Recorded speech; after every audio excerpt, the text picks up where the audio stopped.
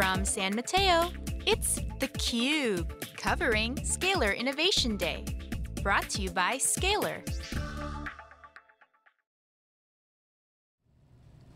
Everyone, welcome to this special CUBE Innovation Day here in San Mateo, California. Scalyr's headquarters. I'm John Furrier, host of theCUBE. We're here with two great guests, Claudia Carpenter, co-founder, and Dave McAllister, who's Dev Evangelist. Great to have you guys here. We were chatting before we came on. Thanks for having us. Yeah, great to be here. So Scalyr, it's all about the logs. The answer is in the logs. That's the title of this segment. Obviously, the log files have got a lot of exhaust in there, data value, extracting that. But it's got more operational impact. Why is the answer in the logs? Because that's where the real information is. It's one thing to be able to tell that something is going wrong on one of your systems, but what is going wrong? As engineers, what we tend to do is the old printf. It's like, here's everything I can think of in this moment. I leave it as breadcrumbs for myself to find later. Then I need to go and look at those breadcrumbs.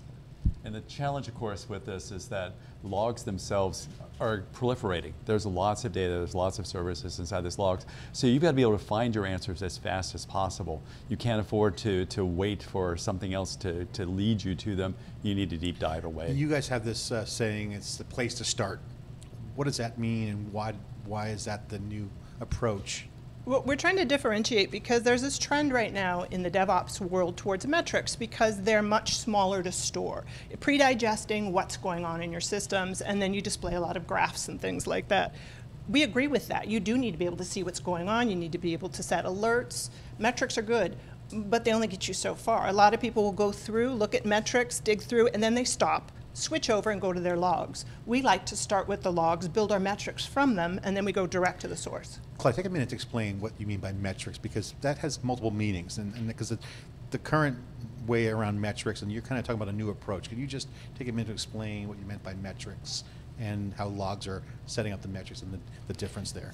So to me, metrics is just counting things, right? So log files are these long textual representations of what's going on in my system, and it's impossible to visually parse that. I mean, literally 10,000 lines. So you count. I've got 5 of this one and 6 of this one, and it's much smaller to store. I've got 5 of this one and 6 of this one, but that's also not very much information. So that's really the difference.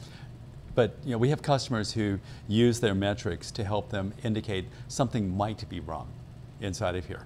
The problem is that in modern environments where we have instant gratification needs and people, if you wait 5 seconds, basically that's a lost sale online here, you need to know what went wrong, not just where it went wrong or that something went wrong. So building from the logs to the metrics allows you to also have a perfect tie back to that specific entrance that lets you figure out what was wrong.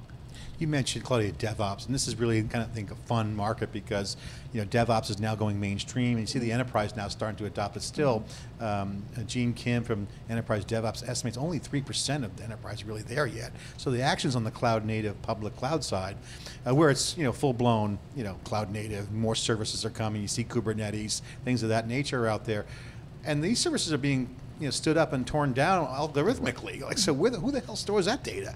So logs, the nature of log files and data is changing radically with DevOps. Certainly this is going to be more complications for developers and figuring out what's what. How do you see that? What's your reaction to that trend? Yeah, so DevOps is a very exciting thing. When we were at Google, it was sort of like the new thing, is that developers had to do their own operations, and that's where this comes from. Unfortunately, a lot of enterprise will just rename their ops people DevOps, and that's not the same thing. It's literally developers doing operations. And right now, it's never been so exciting as it is right now in the tech stacks, because you can get so much that's open source, pre-built, just glue all these things together. But since you haven't written the code yourself, you have no idea what's going on. Mm-hmm. So it's kind of like Braille. You got to go back and look and feel your way through it to figure out what's going on, and that's where logs come into play. Yeah. So logs essentially can lift up and give people eyesight into visibility of things that they care about. Absolutely. So what's this red thing? You guys talk about red. Yeah, what is red? Red is one of the approaches. You'll hear things like golden signals, you'll hear U's, and you'll hear red. But red stands for rates, errors, and duration. And red is a concept that says, how do you actually work with some of these complex technologies you're talking about, and actually determine where your problems are. So if you think about it, rate is kind of how much traffic is going through a signal. for this as a metric. It's a cumulative number. So back to Claudia's point, it's just a number here. But if your traffic goes up, you want to know what's going wrong. Errors, self-explanatory. Something broke, fix it. And then duration is how long things took. You talked about Kubernetes. Kubernetes works hands in hands with this concept of microservices.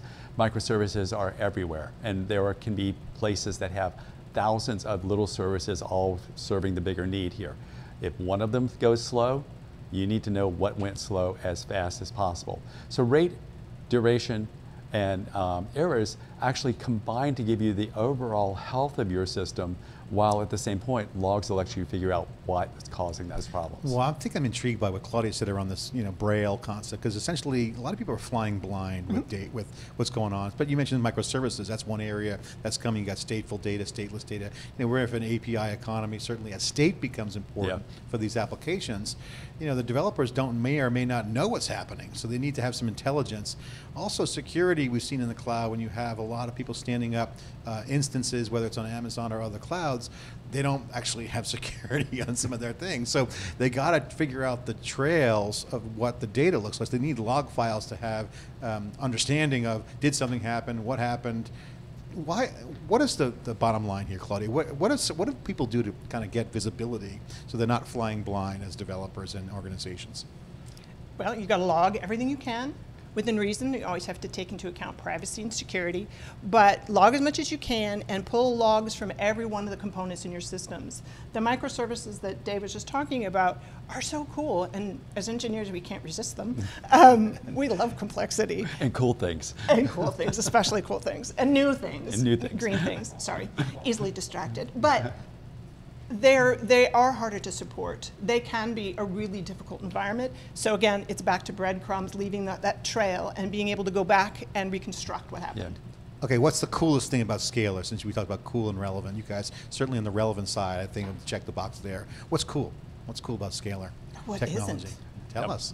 That's a great answer. What isn't? But honestly, when I came to work here, I had no idea. I was familiar with log management. I was familiar with log search and so forth. And the first time I actually saw the product, my jaw dropped. Okay, I now go to a trade show, for instance, and I'm showing people to use this, and I hit my return button to get my results, and the show bandwidths can be really bad, and it stalls for 1/10 of a second, and I complain about it now.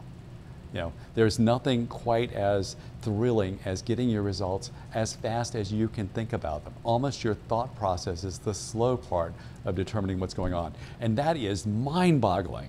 So the speed is the killer. The speed is Coolness. what killed me, but honestly, something that Claudia's been heavily involved in, it takes you 2 minutes to get started. I mean, there's no long learning curve. You get the product and you are there. You're ready to go. Claudia, let's talk about ease of use and simplicity, because developers are fickle, but they're also loyal if you have a good product. They love to get in. They love the freebie, the 30-day trial. They'll kick the tires on anything. But if the product isn't working, you hear about it. When it does work, there's mass traffic to it. People, will pound to the doorstep of the product. What's the compelling value proposition for the developer out there? Because they don't want to waste time. That's like the killer death to any product for developers. They waste their time, they don't want to deal with it. So we live in the TLDR world right now. Frankly, if I have to read something, I usually move on.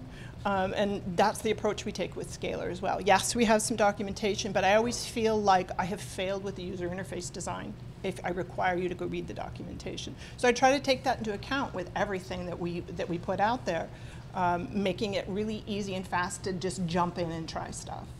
Mm-hmm. How do you guys solve the complexity problem? Through abstraction software? What's the secret sauce for the simplicity of this system? For me, it's a complete lack of patience. It's just like, I wouldn't put up with that. I'm not going to ask you to. Frankly, I view, this sounds a little bit trite, but I view software as a relationship. And I view whoever is looking at it as a peer of mine, and I would be embarrassed if they couldn't figure it out if it wasn't obvious. Right. But we do have this sort of slope here of people who really know what's going on and people who want to optimize, this is your 80-20 split, and people that don't know and just want to come in. I want both of them to be happy, so we need to blend those two. Right. Talk about the value proposition of what you guys have, because we've been covering, log file, we mentioned log management, Splunk events we've gone to. There's been solutions that are, I think, maybe going on 10 years old that were once cutting edge. Mm-hmm. but the world changes so fast with Amazon Web Services, with Google Cloud, with Azure, then you got the international clouds out there as well. It's here. I mean, the scale is there, you got compute, you got the edge of the network right around the corner. I mean, the data problem's not going away. Log file is going to be needed. You're going to have all this data exhaust that needs to be valued. If anything, there's always going to be more data that's out there. You're going to have more sources of that data coming in here. You're talking a little bit about you're going to have the hybrid cloud where it's part on-prem, part in the cloud. You're going to have multi-clouds where it crosses boundaries. You're going to have the wonderful IoT world where you have no idea when or where you're going to get an upload from to this, to an edge environment, and you've got to worry about those. And at the same point in time, the logging everything, the breadcrumbs, you have ephemeral events. They're not always there. And those are the ones that'll kill you. So the model is really simple, and applaud Claudia for concept-wise, but you're familiar with the concept of KISS, right? Well, here it's keep it simple and sophisticated at the same time. So I can teach you to do this demo in 2 minutes flat. And from there, you can teach yourself everything else that this product is capable of doing. It's that simple. Talk about who the person out there that you want to use this product, and why should they give Scalyr a look? What's in it for them? So for me, I think the perfect is to have DevOps use it. It's developers. We really have designed a product less for ops and more for engineers. So one of the things that is different about Scalyr is you have somebody come in and set it up, you parse the logs at ingestion of logs, which is different than Splunk and Sumo, and then it's ready to use right out of the box. So for me, I think that our sweet spot is engineers, because a lot of our formulations of things you do are more technical. You're thinking about what are the patterns here. I'm not going to say it's calculus, because then that wouldn't be simple, but it's along those lines. For engineers, it might be. Calc 1, maybe. Well, calculus is fabulous. But and also, cloud native is a really key part. Yes. I mean, people who Absolutely. are cloud native or actually looking at born in the cloud or cloud migration. Right. We see a lot, for instance, in the Kubernetes space from the Cloud Native Compute Foundation. We're seeing a tremendous interest in Prometheus. We're seeing a lot of interest in Istio, which is service mesh. The nice thing is that they are already all admitting logs themselves. And so from our viewpoint, we bring them in, we put them together, so now you can look at each piece as it relates to every other piece. Claudia, share with the folks who are watching this just some anecdotal use cases of what you guys have used internally with other customers that give them a feel for how awesome Scalyr is, and what could they expect? oh boy, put me on the spot here. I'll kick off. So we have a customer in Germany. They're an e-commerce shop. They have 1,000 engineers for here. When we started, the product we replaced, because it was on a charge basis that was basically per user, they came back and they said, oh my God, you don't understand. Our queries are taking 15 minutes to get back. By the time the query comes back, the engineer has forgotten why he asked the question for this. And so they loaded it up. They rapidly discovered something unique. It's that they can discover things because anyone can use it. We now have 500 engineers that touch the log files every day.